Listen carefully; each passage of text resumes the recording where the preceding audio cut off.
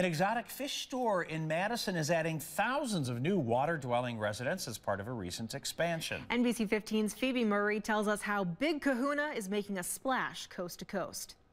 One fish, two fish, red fish, blue fish. But it is nice to walk through and see all the different fish and see how they're doing. At Big Kahuna Tropical Fish, the trade runs deep for owner John Healy. My father, his passion was tropical fish, and so he bought a store in Southern California, and he did really, really well with it for a long time. Well acclimated to the aquarium maintenance business. Where do good fish come from and how to buy them and how to care for them. Healy recently eyed an opportunity for growth. Even if you got every aquarium in Dane County, the ceiling's pretty low, you know, so we want to focus on the internet.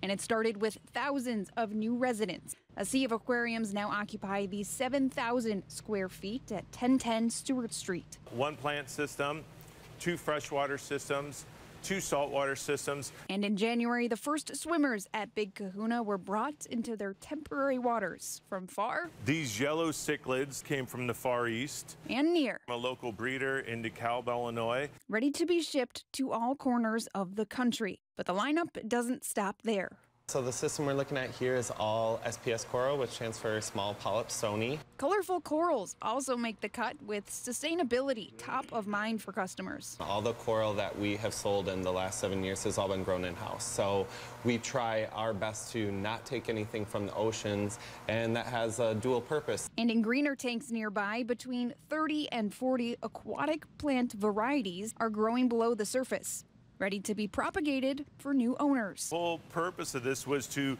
have systems where we could bring in and hold quality livestock. A swimming relationship that goes hand and fin. In Madison, Phoebe Murray, NBC 15 News.